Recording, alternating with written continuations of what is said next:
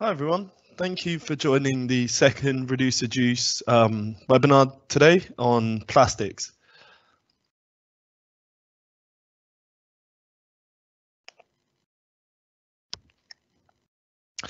So as always, we'll kind of go through what we'll cover in today's webinar. We've got plastics is a massive topic that sort of covers a lot of different areas of sustainability. So we've got quite a bit to get through today.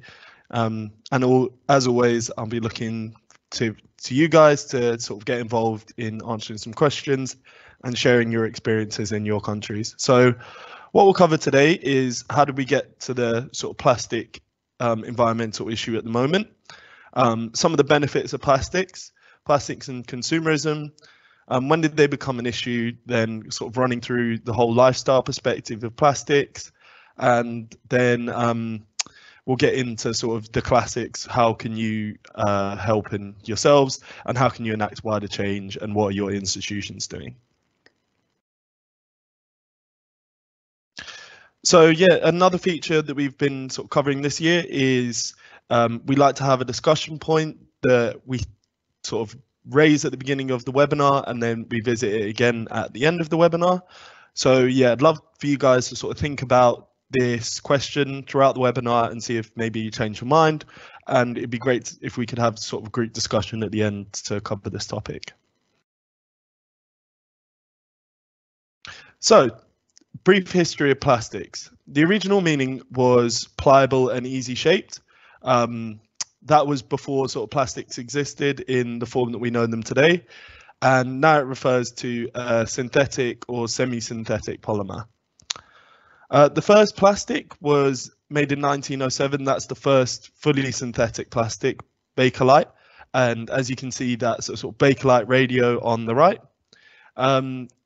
Once the success of this first material, Bakelite, which was used to insulate wires during the period of electrification in the US, it led to an explosion of chemical companies creating synthetic polymers of a large variety of weights, thicknesses, durabilities, and plastics for the first time offered a route to manufacturing that wasn't limited by nature, so it wasn't limited by natural resources. Some of the initial plastics that were widely used, so nylon in sort of the World War II was used for tights, parachutes, and ropes. Ethylene is now the world's most abundant plastic. Teflon, a brand of plastic which covers non-stick pans, but also covers NASA spacesuits and wind turbines. So those are some of the initial plastics that are abundant, and most of them are still used heavily today. So the first question I'd like to ask the rest of you guys is, what's the most abundant plastics in your country? So I'm not looking for sort of the exact number of nylon items, but if you would say plastic bags, plastic bottles, because I know they can differ from country to country and it's not the same everywhere. In the UK, I'd probably say it's plastic bottles that I'd see most often. So yeah, put those in the Q&A chat and you'll be sort of cover it in a bit. So the benefits of plastic. It always feels a bit strange to kind of go on about how great plastics are, but I feel like it's important to know why they're so abundant and why they're used so often. They're cheap to manufacture in comparison and to transport in comparison to some other heavier materials.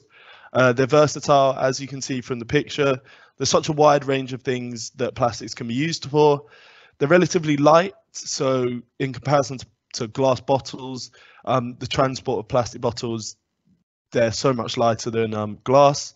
They're durable, which leads to them being an issue in terms of the environment, but they are very durable for the thickness that you manufacture them with. They're sanitary by nature in comparison to natural polymers. They are sterile and easy to manufacture into many forms.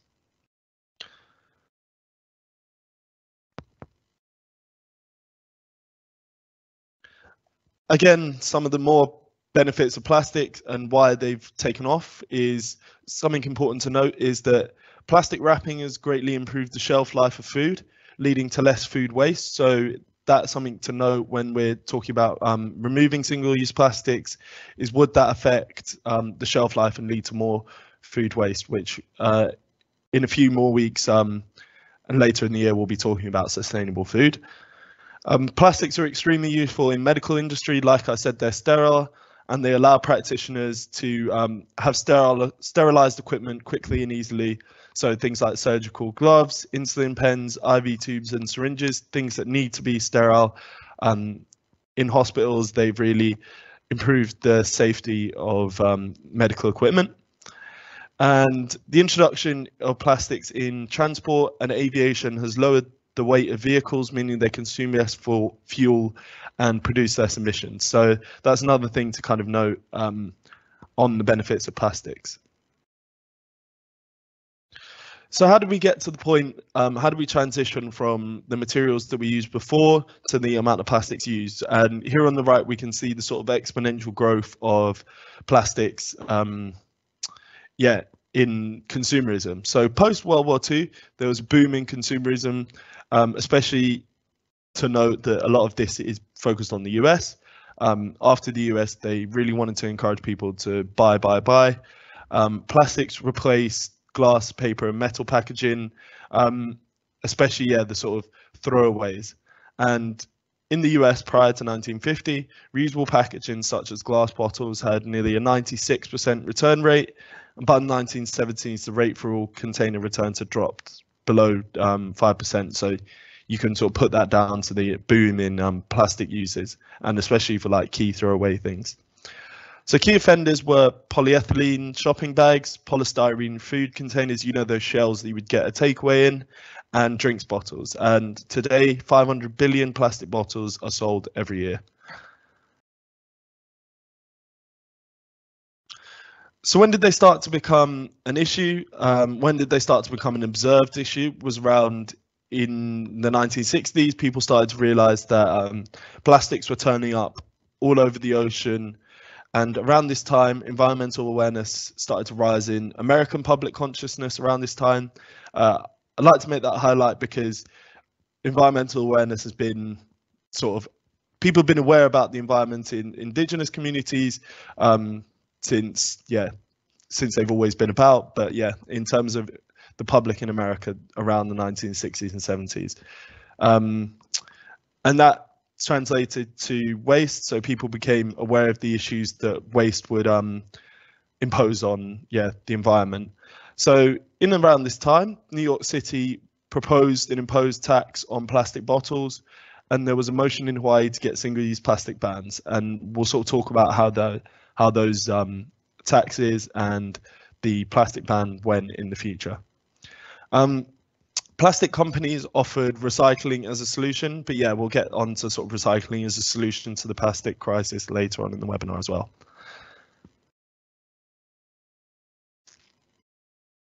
So plastics are everywhere. It's important to note how abundant plastics are. So they're not just sort of single-use plastics and wrappers and sort of the more common rubbish that you see. Our cars and planes are 50% plastics, like I mentioned earlier, some of the benefits of that. And our clothes are more often than not made out of polyester and nylon rather than cotton or wool. And that's, again, important to note that the fibers that come off clothes pose an environmental risk as well. So if you're in your room or in your university halls or wherever you're sort of sat, just have a look around you and put in the chat how many plastic items you can see within the first few minutes. For me, I expect the table that I'm sat at is made out of plastic and elements of my surface is made out of plastic. But yeah, it'd be great to sort of see the range of things that you can see around you made out of plastics. So how long do you think a plastic bottle takes to break down? So I'm really firing out the questions for you today, but yeah, if you could put in the chat how long you think it takes a plastic bottle to break down in sort of generally normal conditions. And Matt, as any of those come in, it'd be great to hear some of the responses.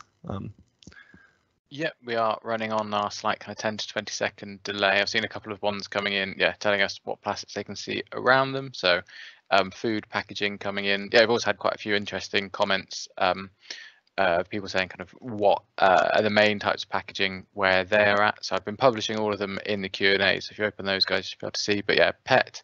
So that's kind of your PET bottles and your plastic bottles, which I think you mentioned, Ryan. Poland, someone say, Hannah's saying plastic bags and plastic bottles are extremely popular. In Portugal, probably plastic packaging or bottles. So kind of, yeah, similar to Poland and what we're seeing as well. Then someone in the UK, Darcy, yeah, comes from a slightly different perspective as you, Ryan. Saying kind of thin plastic, the kind of packaging and wrapping, which I know we've discussed in the past. Polythene products in India, and then single-use plastics in Sri Lanka. So, and then yeah, Meg makes a really interesting point around yeah, how plastic-heavy COVID tests are for that kind of sterilizing point. Yeah, that's such a good point as well. I know that was a big thing talked about over the COVID period, was like plastic masks, and yeah, if we're going into sort of focusing on things being sterilized, then yeah, heavy on plastics.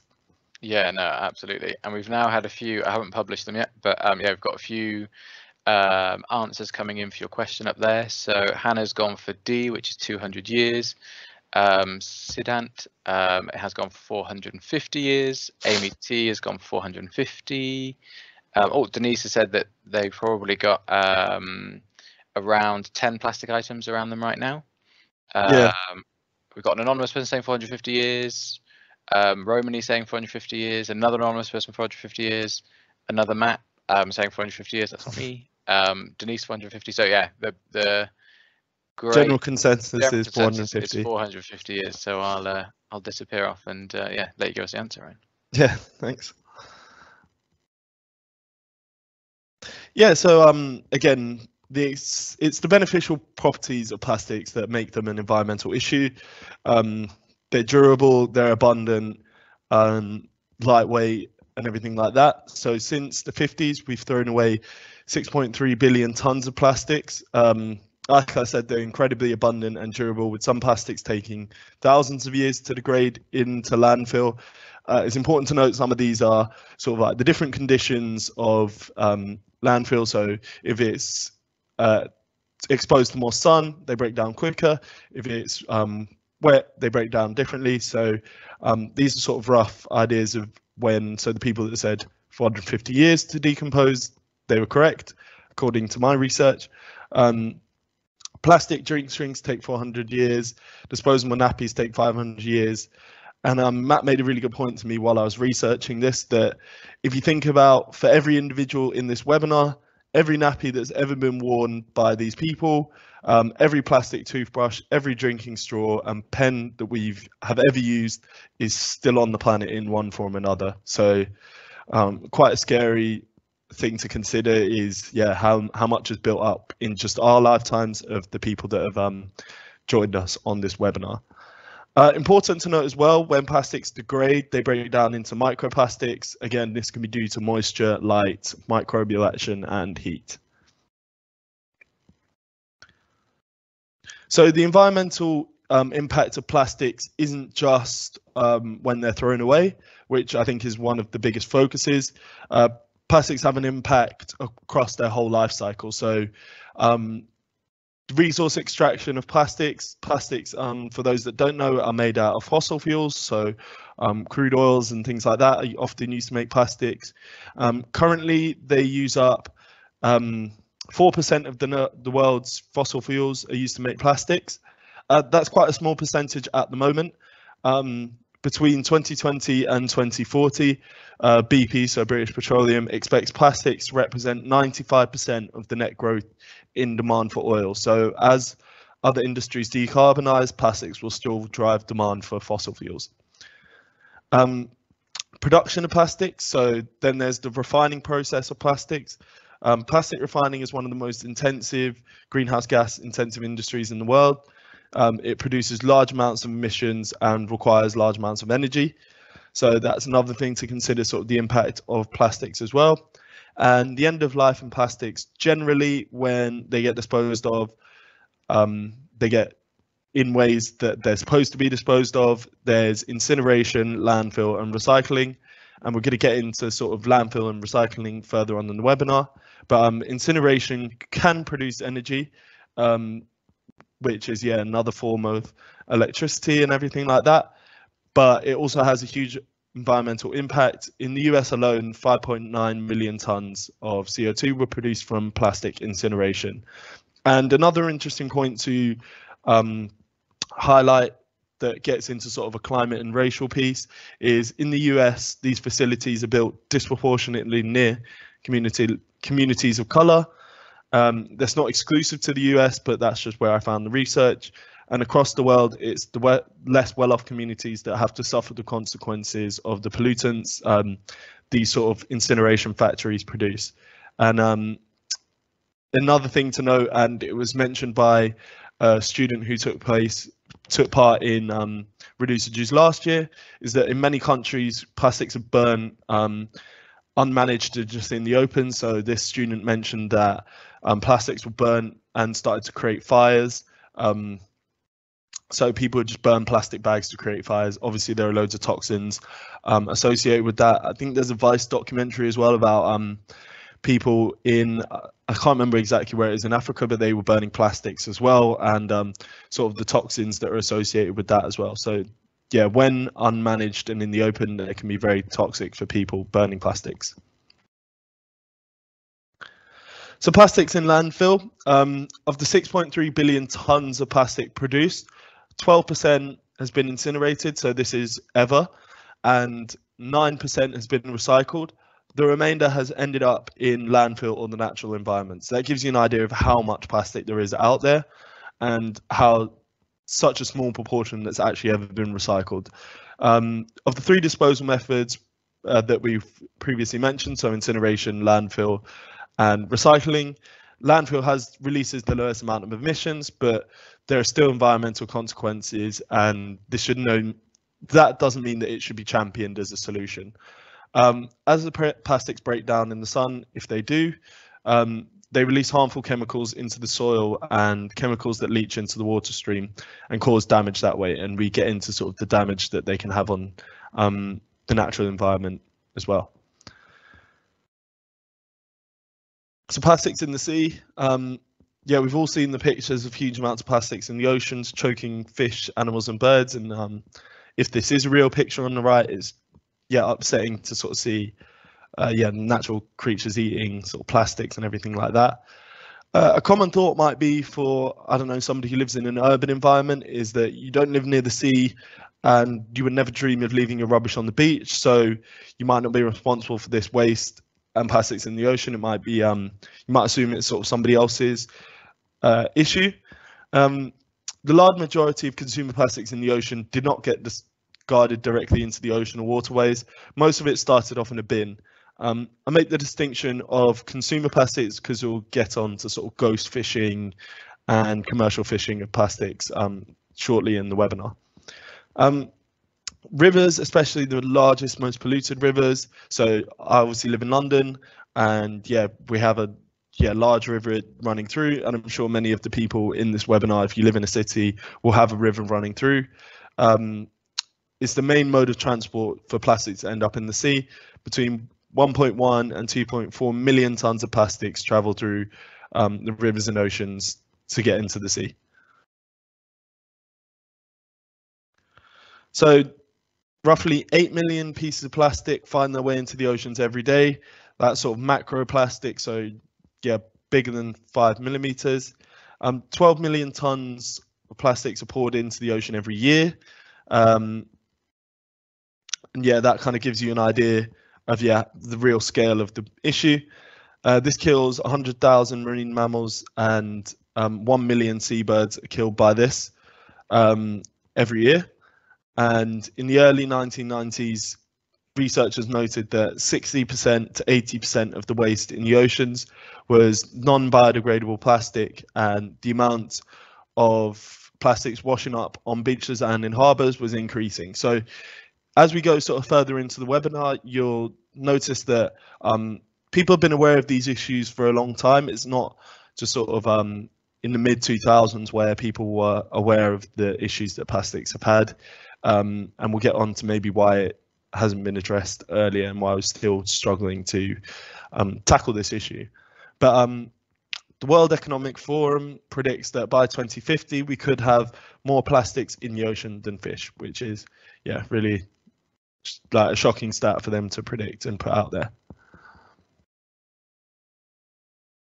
So how big is the Great Pacific Garbage Patch? I'll give you guys, yeah, a bit of a delay to guess the size of the Great Pacific Garbage Patch.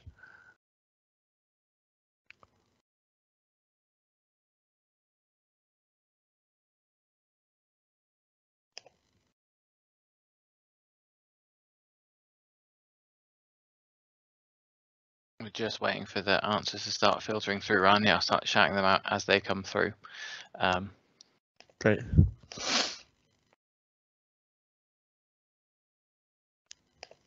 Yeah, I think seeing all those comparisons is one of a reminder of just how large the oceans are. I saw something quite interesting on Instagram the other day, which had every continent of the Earth, every continent on Earth fitting within the Pacific Ocean. Just kind of a reminder of how large our oceans are. So yeah, it's all those sorts of things. It's easy to forget about. Here we go. There's ants coming through, so I can stop waffling. So Amy T has gone for D, which is twice the size of Texas. Hannah has also gone for D. Davina's gone C, twice the size of France. Got a couple of anonymous C's. Sidant has gone for D as well. An anonymous going for the size of the UK. And another person going for the size of the UK. So we seem a bit of a consensus, I'd say, around D and C and a couple of A's. So yeah, What have we got, Ryan? Oh, we've got more coming in actually. Yeah, twice the size of Texas coming in as well. Yeah, so yeah, the people who voted D are correct. So I guess maybe sometimes I have to make some of these questions a bit harder. These are, some people already seem to know the stats. Yeah, we can move on to the next slide, Matt. Thanks. So yeah, it's 1.6 million square kilometers, around twice the size of Texas, or just under 3 times the size of France. It formed as a result of marine pollution gathering by the ocean currents, and the effects of this patch are severe. As discussed, large plastics cause the death of marine mammals and fish. One really sad thing I kind of came across was that albatrosses confuse little plastic resin pellets for fish eggs and directly feed them to their babies. So it's quite sad, that idea. Also, due to plastics blocking out sunlight, algae is not growing as it should, and this affects the whole food chain. If you think about an area that size, a disturbance in the amount of algae that is, that is underneath there, it's really sort of worrying to think of the knock-on effects of that across the whole ocean. And again, as always, we don't have time to go into sort of all of the consequences of plastics and everything, but I'd encourage listeners to look up sort of bioaccumulation of plastics, which is meaning that the plastics are sort of traveling up the food chain, especially microplastics. And if anybody has any questions, shoot them into the chat, and me and Matt will do hopefully our best to answer any of the questions about, if you want to, or mention any facts yourself about bioaccumulation of plastics. Like I've tried to highlight, please, if you have any comments that you want to make throughout this that you think would be interesting to the rest of the group, please feel free to just put them in the chat, or we always want to hear your thoughts on the webinar topics. So I made the distinction earlier about consumer plastics in the last slide because the majority of the large plastic pollution in the ocean is from fishing gear. Up to 70% of macroplastics floating on the surface of the ocean is fishing related. So if you think about that, I know some people have watched Seaspiracy and they really get into and highlighted to me the sort of issues with fishing and ghost fishing equipment. So this can mean like nets, ropes, plastic crates, baskets, especially it's such like a difficult area to regulate. People just chucking that into the oceans. It's especially dangerous to marine life because by nature they're made to trap mammals, even smaller fish, everything like that. And it's estimated that 30% of the decline in some fish populations is a result of discarded fishing equipment. So microplastics, I'm sure everyone's kind of heard these words. Yeah, microplastics, just because plastics don't biodegrade, they just break down into smaller and smaller pieces over time. Plastics with a diameter of less than 5 millimeters are classified as microplastics, and they're extremely abundant and have been found in the Arctic ice and deep in the oceans, sort of strange places all over the world. Microplastics have been found, and if anyone has any interesting stats on where they've been found, put them in the chat as well.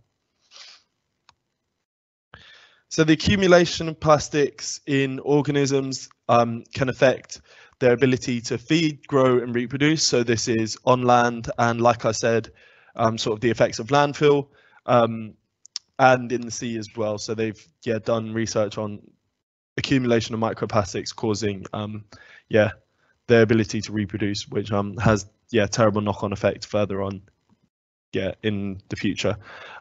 Plastics in worms can reduce their fertility by 50%. If you think about the worm populations under landfill, you can sort of imagine how across the world how bad that is. And in the biodiversity episode, we'll sort of get into biodiversity in the soil and the importance of good biodiversity in the soil, which is often overlooked. Humans are not exempt, as microplastics have been discovered to be accumulating in our organs, and recently they've been found in the placentas of unborn babies. It's important to note that during my research about this, there was a lot of articles sort of stating the fact that it's unknown what the impact is on humans, but if I had to take a guess, it probably wouldn't be too positive. But I don't want to sort of put out any fear that that they know what the effects of that are yet. So recycling, whenever talking about waste, recycling is always mentioned. Those familiar with sort of like living in the UK will have heard of reduce, reuse, and recycle. And if anyone across the world has a similar sort of, if their country has a similar slogan to encourage recycling, it'd be great to hear that as well. Or if it's similar to just reduce, reuse, recycle. It refers to 3 ways you can minimize the impact on the environment caused by waste, in that order as well. So you follow the the route of firstly reduce the amount of waste by reducing the amount of you're purchasing, reusing what you've already purchased, and then as a last resort, recycling. It's important to note recycling is a method of mitigating the plastic issue, and it won't be our route to solving it. Of the as mentioned earlier, of the 6.3 billion tons, only 600 million tons have ever been recycled. So that's only 9%, which highlights some of the flaws in the system. To sort of name and shame the UK, the plastic recycling rate is only 39%. So if you think about the amount of plastics that we produce in the UK, for only us to be recycling 39% of it, it's quite worrying. And as we know, where does it end up if it's not getting recycled? It ends up in natural environments or in landfills. So it's quite quite worrying. The problem with recycling plastics is the emissions associated, so it's quite energy intensive, and every time a plastic is recycled, it has to be downcycled. So much of the plastics we produce are low-grade plastics such as films and polystyrene, and it's not profitable for them to be recycled, so often they're not. So if you think about the amount of thin film plastic that covers your food, the amount of polystyrene that covers your takeaways or all your orders, so like Amazon orders and everything like that, the idea that none of that gets recycled is pretty disappointing.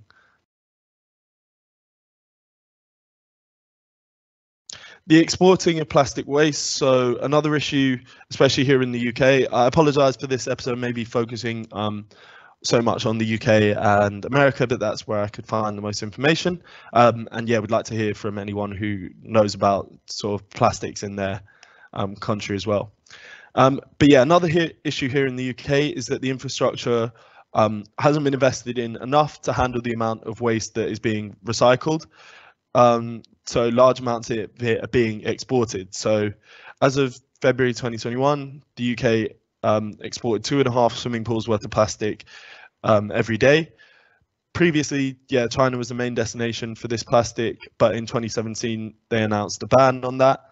And currently the UK now exports the majority of its waste to Turkey and Malaysia. So as you can see from these pictures, in many of cases, just tankers of plastic waste will turn up in Turkey and Malaysia without a strong system for the destination of that plastic waste. So it ends up just being illegally dumped or burnt.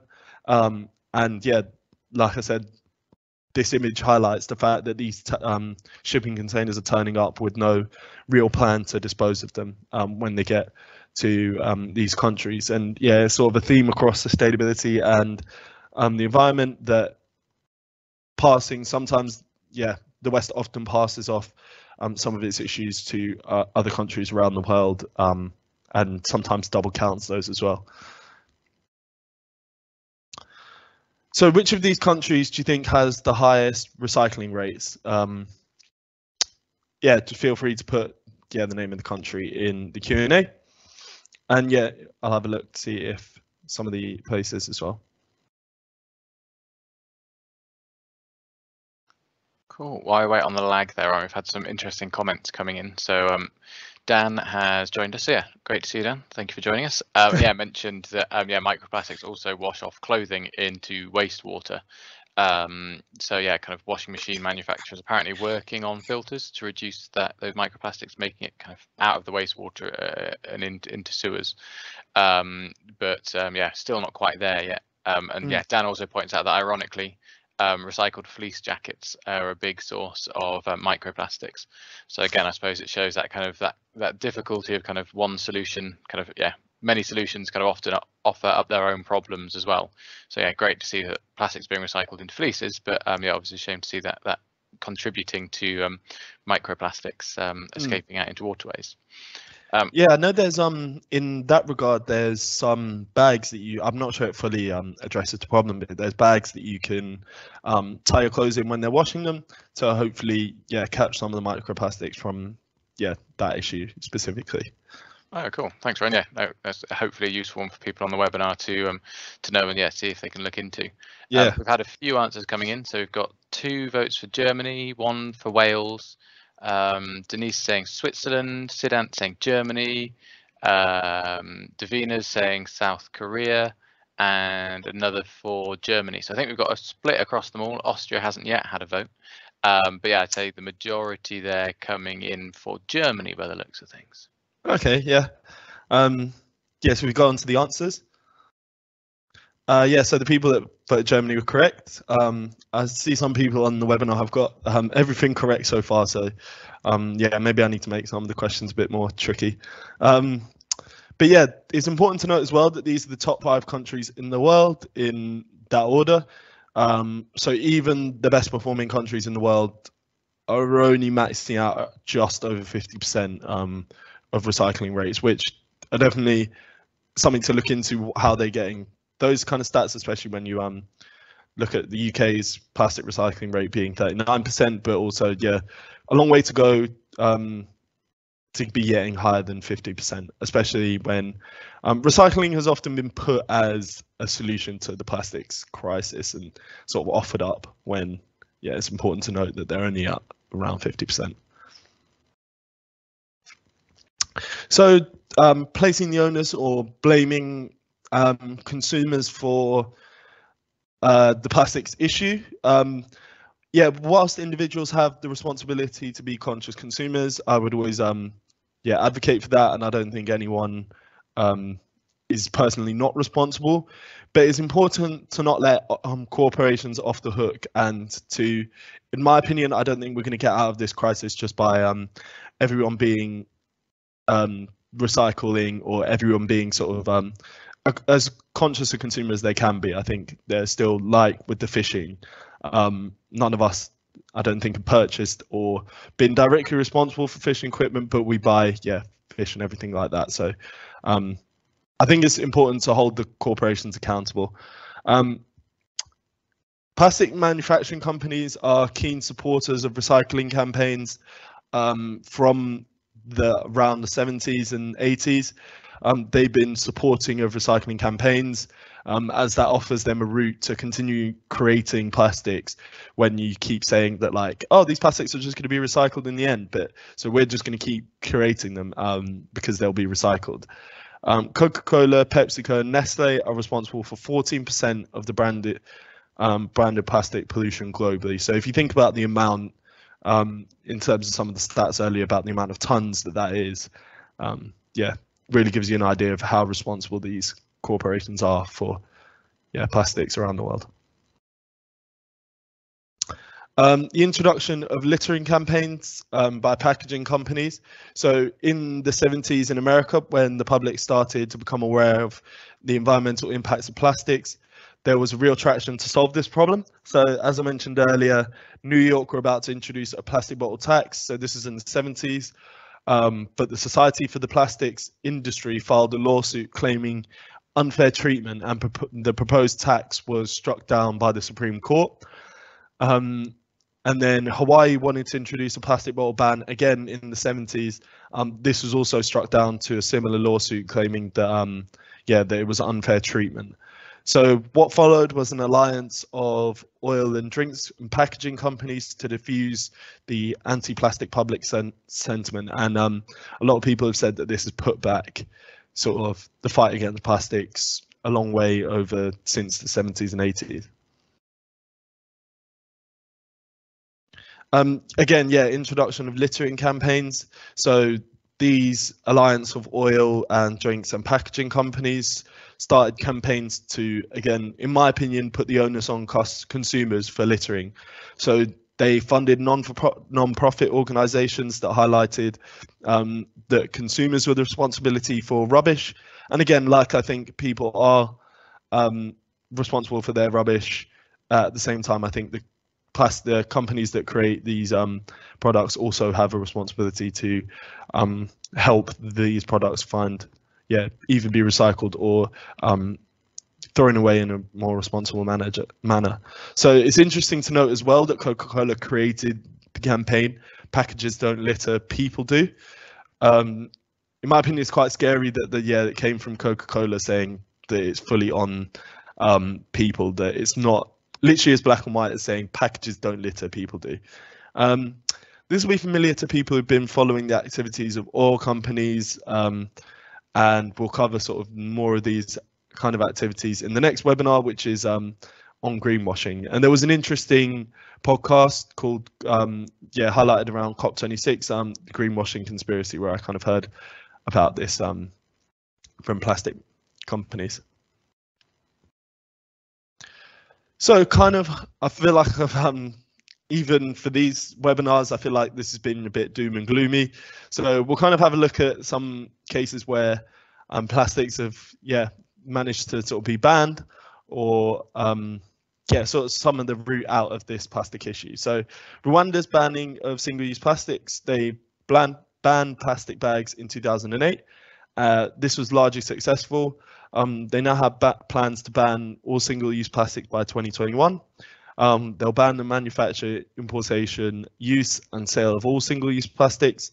Aside from the implications across the globe, the Environment Minister blames plastics for clogging up drainage, impacting agriculture and leading to standing water building up, which in Africa is a key source of malaria, which is one of the biggest killers people around the world.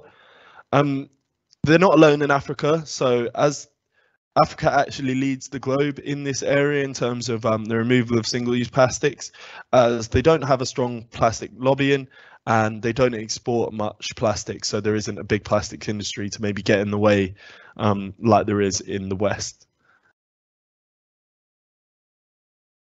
So for those of us that joined me on the last webinar, we talked about how great Norway was in terms of their hydroelectricity, and Norway crops up again in the recycling of plastic bottles. So despite the limitations of recycling, high recycling rates are desirable, and Norway has reached a 97% recycling rate of plastic bottles. So they're not quite up there in terms of the top 5 recyclers in the world, but in terms of recycling of plastic bottles, they are leading in this regard. They've achieved this with a well-functioning deposit system, so customers pay an increased fee on plastic bottles, and that's returned when bottles are deposited. So you actually receive a healthy €3 for receiving returning plastic bottles. Should definitely be that definitely be an incentive for me and people to be collecting plastic bottles. So I'm going to quickly talk about some of the possible solutions to the plastics issue and current solutions going forward. Biodegradable plastics have been around since the 80s. Although their name is misleading as they do not biodegrade in conventional landfills or in the oceans, it's important to note that you kind of need really specific conditions for these plastics to biodegrade. They need 130-degree heat in industrial composters, and only a tiny proportion of very specific plastics will reach these sites. So when biodegradable plastics are mentioned as a solution, it's important to kind of note that they have their limitations. Chemical recycling. So the recycling is a potential solution. So instead of mechanical recycling, which breaks down the plastics and then reforms them, plastic feedstock is the end result of chemical recycling. So it kind of contributes to a bit more of the circular economy. And however, this is in the early stages, and it's yet to be seen if this could be adopted on a wide scale, whether it be profitable for this to be a solution going forward. But it's something interesting to note that we could break them down into more of their earlier components. There are also numerous non-profit organizations that are cleaning up the oceans, such as the Ocean Cleanup Project, and it's really encouraging to see that they've recently had their technology approved, and they're going to start cleaning up the Great Pacific Garbage Patch and intercepting plastic waste in rivers. Mushrooms, another solution. So a type of mushroom secretes an enzyme that could degrade plastics to the point where they become food for the mushrooms, and this could help break down plastics in landfill. But again, the wide-scale adoption of this isn't yet to be seen. And if anyone has any other routes out of the plastic situation, please put them in the chat as well, because they're quite interesting. So what can you do as an individual? Look for single-use plastics replacements. So reusable coffee cups, metal straws. I know these have their own environmental impact, but if we're reducing the amount of single-use plastics, that's the main goal. Reusable cutlery, reusable water bottles, so metal straws. Again, if you're looking for solutions to perhaps microfibers getting off your clothes, they're those bags that you can wash your clothes in. Always avoid littering. I feel like that's, you get taught that at a very young age, but I still know people that do it. Research the companies that you choose to shop at. What is their approach to waste? What are they doing? Do they offer schemes in terms of returning? So I know we have at my house those reusable coffee pods, and there are schemes where they can be returned, or that as well. And making sure that you separate your waste correctly around university, in your own homes, putting batteries in the right place, that kind of thing definitely helps. So again, I feel like the audience here will have some great little switches in the chat. So if you've got any like helpful little switches where you've thought, I know some people across the universities even live like a zero waste lifestyle. So just put them in the chat, and I'm sure everyone will be happy to hear them. And then hopefully I can take some of those and put them in the Facebook discussion group as well.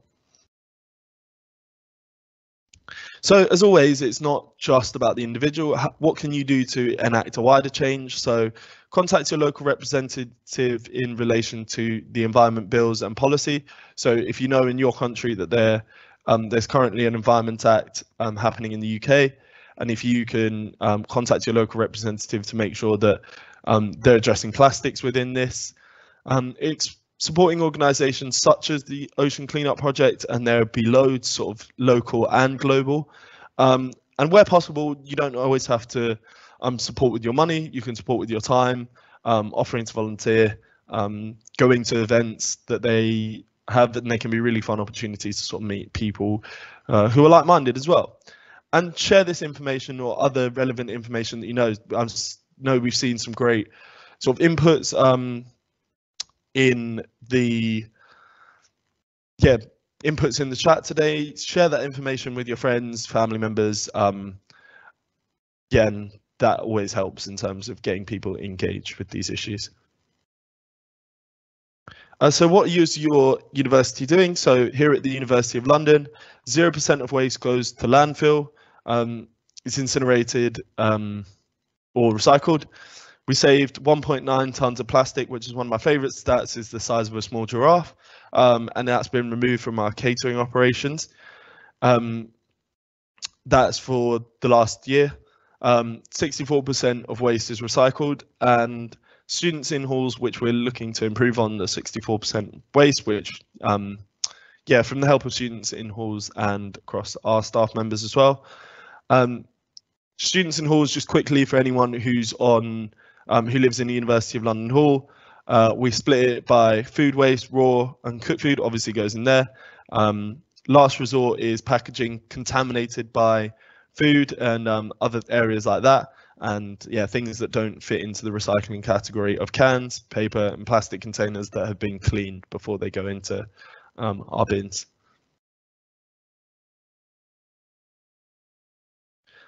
The University of Surrey, so I'll leave this up for anyone as well who is watching this on demand, so you can kind of go through that. But their goal is to have all students and staff use reusable cups across the campus.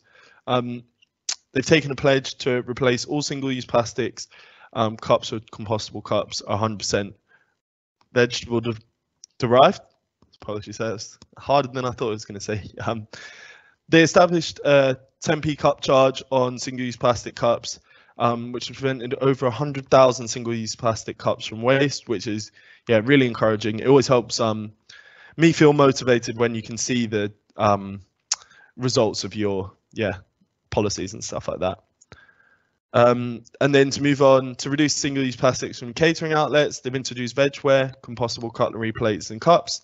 They've introduced canned water options across some catering outlets to help eliminate single-use plastics. No plastic bags, and introduced sustainable toiletry section in their university shop, so keep an eye on that for any University of Surrey students. And eliminated plastic straw and plastic bags from the university clubs. So University College London has the Loop campaign, which for any of people interested in that, keep an eye out for it. And their aim is to become a single-use plastic-free campus by 2024. So upcoming projects will be 100% disposable-free catering and hospitality for events. Major construction projects utilize a scorecard, which encourages the use of packaging take-back schemes and material reuse, which is an interesting to note that it's not just focused on sort of students' consumptions, but along the construction, everything like that. And the review of lab suppliers to provide a list of recommended sustainable suppliers for consumables and take-back schemes. So institute like UCL obviously has huge amounts of labs, and there's plastic waste associated with that as well. So onto the challenge. Thank you for everyone who submitted the challenge, the previous challenge, and I look forward to reading some of your submissions. The winner will be chosen for that challenge on Friday. So if you put in your submission, just keep an eye on your emails, and then the winner will receive the sort of prize worth £100, and then an invitation to be interviewed as well, if that's what you fancy. But obviously, that's completely optional and only within your comfort. But enough of the sort of last challenge. What do you think the biggest problem is in your country, and what would you want your leaders to do and why? So again, be creative. It doesn't have to be long. It can sort of be any length. And longer isn't always better. But would an example be fast fashion, plastic bags, plastic bottles? just to note as well, all the deadlines are before the next webinar. So the next webinar is taking place on the 25th of January. So we're taking a little break over Christmas. And yeah, that will be the deadline on the 24th. So I look forward to hearing some of your submissions, and anyone who completes this submission moves a step closer to getting the Advocate Award. And yeah, one of the things that people are into as well is the sustainable prizes. So the sustainable prizes will be, you get 4 of these zero waste kits, which hopefully covers a lot of areas for each person's house and everything like that, and each person's lifestyle. So they're hopefully cut down on some of the plastic waste. You've got one for travel, one for bathrooms, kitchen, and a shopping bag kit. So yeah. So the next webinar is on greenwashing.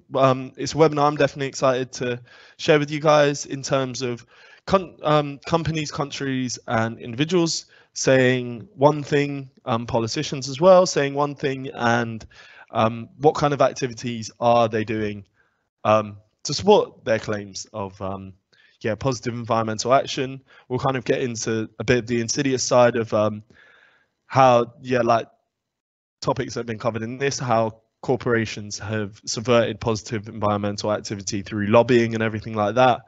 And I think it'll be a really great webinar. So to revisit sort of, it'd be great to hear you guys' thoughts on single-use plastics as a method of distracting us from wider climate issues, or are they an extremely important problem that needs to be addressed immediately by everyday people? So I think it'd be just great to hear. You guys have heard enough from my opinions and everything, but it'd be great to hear some of your thoughts, and we can have a little chat. And feel free to ask any sort of questions around anything I mentioned in the webinar as well. But thank you for listening. We guys that have stuck around till now. Brilliant. Thank you very much, Ryan. I will leave that one up there. And while we wait for people to catch up on the lag, I can run through some of the comments and suggestions we've had coming in through the Q&A, if you like. You threw out the question of what can people be doing to kind of other ways of reducing their plastic consumption. And one person suggested shopping from organic food stores. So kind of a lot of food bought in tins, and kind of generally organic food stores are going to be a bit more careful around how they're packaging up their goods. Darcy made the suggestion of not supporting companies and industries that are huge contributors of plastics, which they think is a really good place to start. So their suggestions were not eating fish, as obviously you discussed in detail the kind of the ghost fishing issues, and touched nicely on Seaspiracy, that certainly advocates the moving away from eating seafoods. Plastics was only one of the issues they covered. And Darcy also suggests boycotting the likes of Coca-Cola, and obviously kind of with the information you gave everyone on just how many kind of plastic items are branded with Coca-Cola. It's maybe a good place to start. Davina has also shared something really interesting from their country, which is Kenya, and they say that kind of one of the best ways to mitigate plastics is through innovation. And have said that in Kenya, not only do they have the world's strictest plastic bag ban, but they're also home to the first sailing boat made 100% out of recycled plastic waste, which is really cool. And to top it off, they say that the 7-ton boat is called Flip Floppy, which I quite like. So that's brilliant. I think really kind of maybe kind of you could develop something from that, Davina, for your challenge submission if you're going to put one in. That'd be great to hear. Yeah, exactly. I think kind of there's definitely kind of you can see kind of the beginnings of some good challenge entries coming in the chat. And speaking of which, I think Meg Raid made a really good point. So obviously, thanks to Dan's comment, we had a little chat earlier on around the recycled fleeces releasing microplastics, and kind of that kind of trade-off of you'd think you're doing something positive in getting yourself a nice recycled fleece, but when you kind of look at it in the round, maybe it's not quite as positive as you'd first hoped. So Meg draws our attention to what's referred to as the rebound effect, which is kind of where kind of one thing you do may actually have a kind of one saving you make, I suppose, and one environmental benefit may have a negative impact. So they give us some really nice examples. Well, they suggest first off that it's really important when looking at kind of policies and solutions. So links nicely to this challenge. The examples they give are kind of looking at buying an electric car. So obviously people kind of reduce their emissions because they're using an electric car instead of fossil fuels. But it may mean that because they know they're reducing their emissions, they'll actually drive more. So instead of reducing their emissions in total, they instead go up, but kind of more indirectly. They've also said that kind of another potential rebound effect there can be from electric cars is that because you'll be saving money on fuel by using electric instead of petrol, you'll obviously be saving money, but you may end up kind of saving that money up, buying yourself a nice holiday, which in total results in more emissions. So really interesting. Thank you for drawing everyone's attention to the rebound effect there, Meg. It'd be interesting to see if people can maybe consider that in some of their challenge submissions, kind of what rebound effects there could be from the policies you're suggesting, and how they could be overcome. And then we have had a couple of questions in as well. Let me just dig those ones out. So question came in from Shannon part way through, asking if there are any popular alternatives to plastics. For instance, do we have alternatives to plastic containers for liquid detergents such as shampoo bottles? I don't know if you have any thoughts on that one, Ryan. So as soon as it's kind of been mentioned, I realised that there are some great zero waste shops and sort of environmental shops, environmentally conscious shops, where switching maybe to like bars, or you can get your shampoo and detergent in reusable containers, like squidgy bottles that you can take to the shop and then take it back, which is reducing sort of the plastic waste associated with that. But I know that's a huge thing in my house. They're just the amount you get through, especially individuals getting through those, is difficult, and an easy way to save sort of single-use plastics. Thanks, Ryan. I think it's definitely kind of interesting thought of those kind of alternatives there.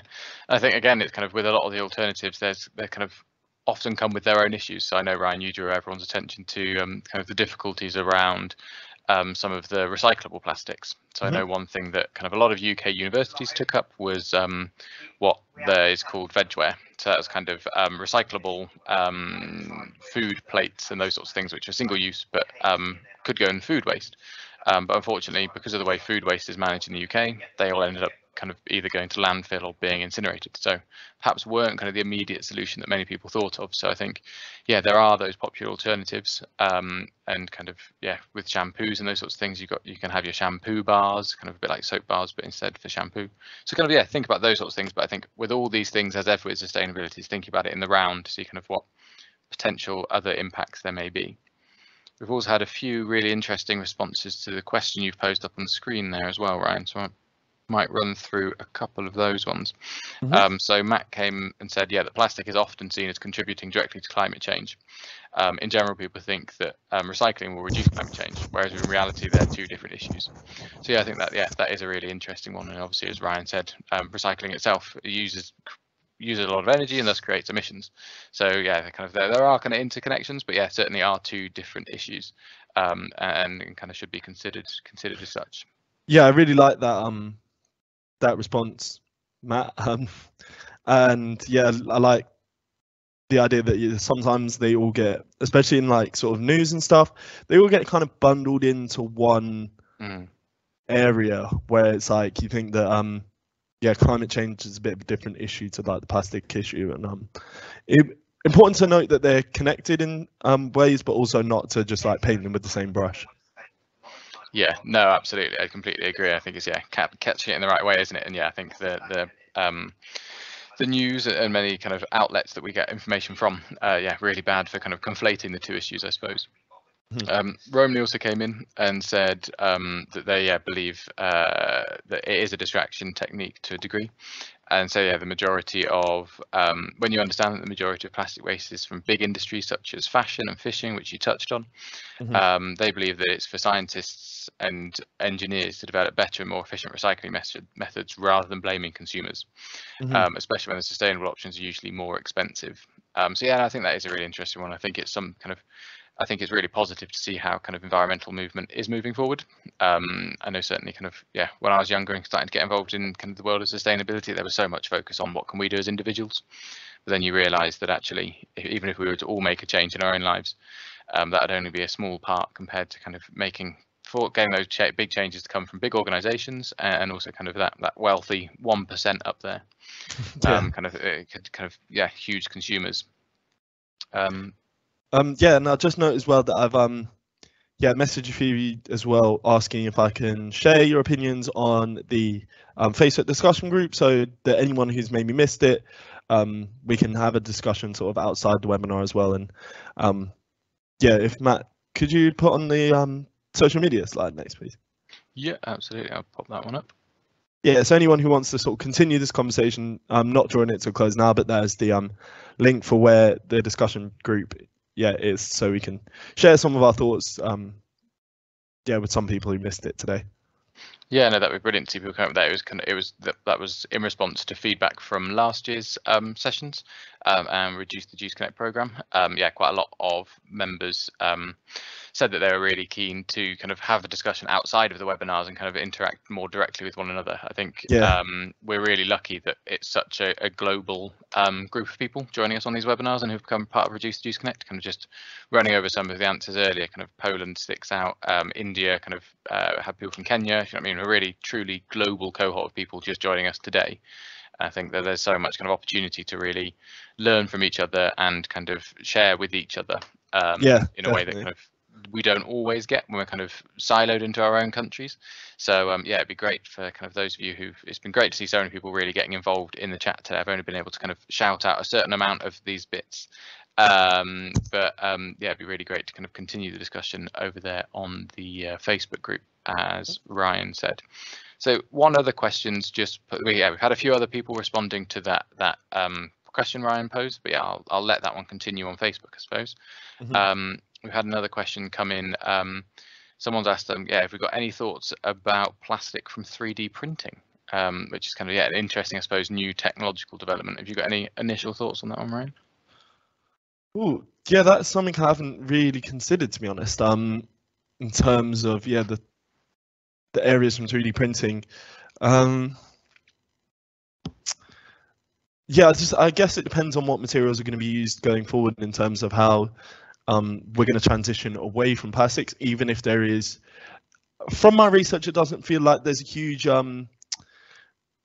push to transition away from plastics in sort of like common industries and everything. So it's a bit worrying to think that if there's the appetite not there, I think people would still focus heavily on recycling and everything like that. And while biodegradable plastics are still mentioned, like I said, they're not as biodegradable as the name would suggest.